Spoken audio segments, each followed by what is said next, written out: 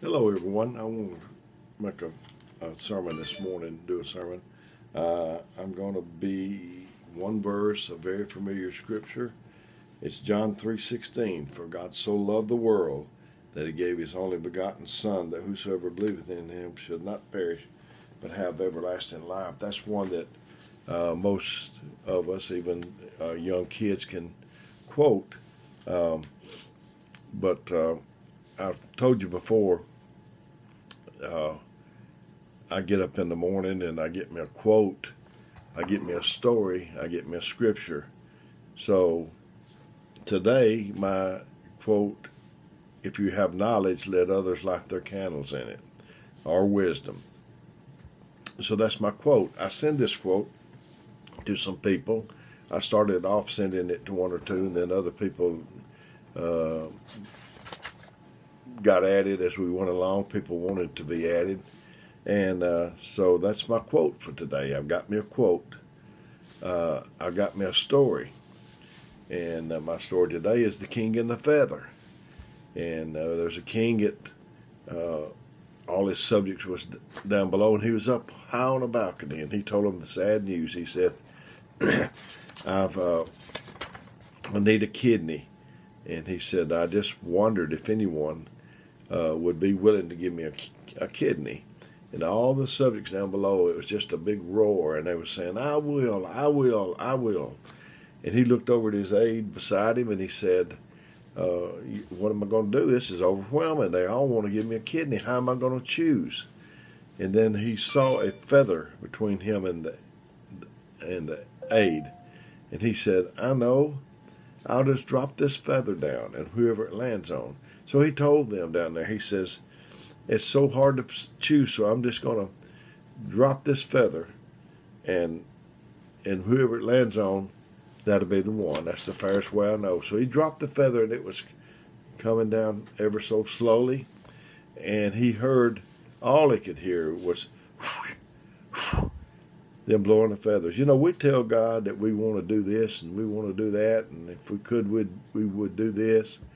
But then when he says, okay, Dale, I want you to do this, then you start, you know, like Moses. Moses said he couldn't speak good. He tried to swoosh the feather over to somebody else. So that's my story, my quote, my story. I heard a story, and I don't know this one, and if you know it, maybe you could text me and let me know, or drop me, or maybe even better, just call me, and if I don't get your phone call, just leave it on my voicemail. But it was about a man that was singing Amazing Grace, and he knew music. And I know this is not correct, it's just what I can remember of it.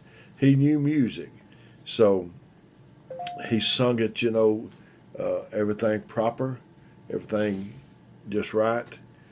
And someone asked him to sing it with a why. Why?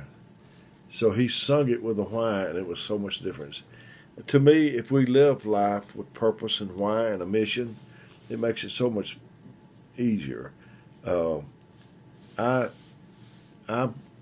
why, I want to help people. And so, you know, I don't know much, but in my opinion, but what I know, I want to share with somebody. It's like the 4 lepers. There was a famine in the land, and the 4 lepers were sitting there, and I guess they was having the 4 leper board meeting, and they said, you know, we're going to starve. There's no food around here, and there's nobody going to help a leper. And the other one says, well, if we go, we're going to die. And the other one said, well, if we sit here, we're going to die. Let's just go. So they went, and they was coming up on the camp of the Syrians, I believe it was. And the Syrians, God had made them hear the sounds of a mighty army, I believe is the way it went. It's been a while. 2 Kings 4, I think. And but anyway, they left in such a hurry. They saw some of their treasures on the side of the road where they fell out the chariot that was bouncing around and going so fast.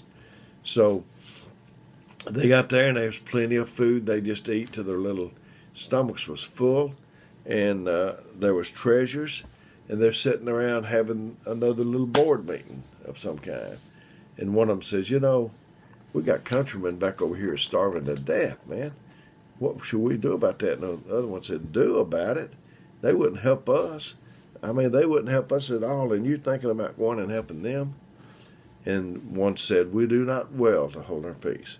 If you know something, if you have a gift, it's to be shared. It's not to be put in a box. So my goal, my mission, my why is to help people. So that's what I want to try to do.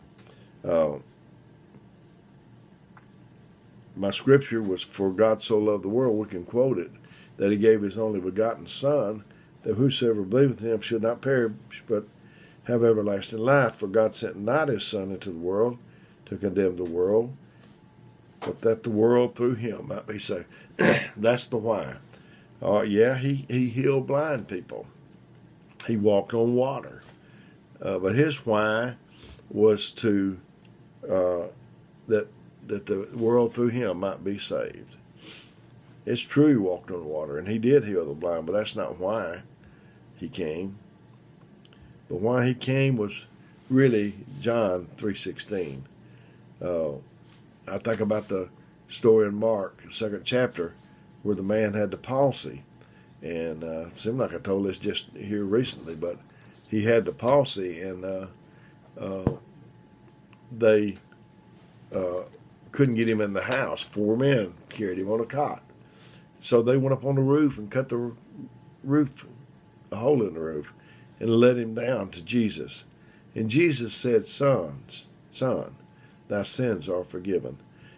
What a great word for him to heal a crippled man that that probably thought he didn't amount to anything.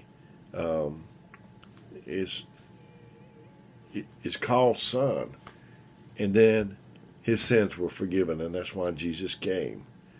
You know, we come to church. There's a little socializing going on.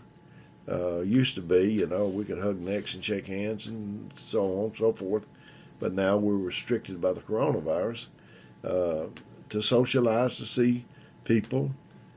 I never came because of a fashion show. I wanted to see what new outfits that the brothers had on, or see what kind of car, if they got a Tesla or a Mercedes or whatever. That's not my why. It's not a knitting club, it's not a hunting club, but our common denominator is our why is that we can make it to the end and we can help somebody else make it. God don't need us because we're so smart, but because of our why. I heard a story about a little boy. His dad bought him some French fries, I guess from McDonald's. They were hot. They looked good. And the little boy was sitting there, and the dad just reached over and picked one up and ate it. And the little boy said, "Mine. They're mine."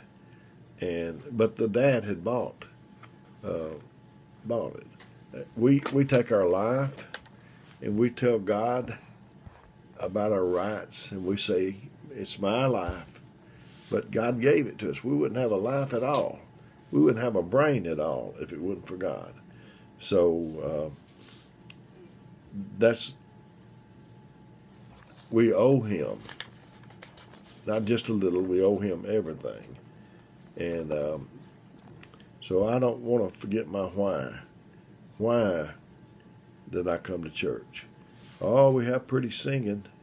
We have pretty singing. But that's not why I go.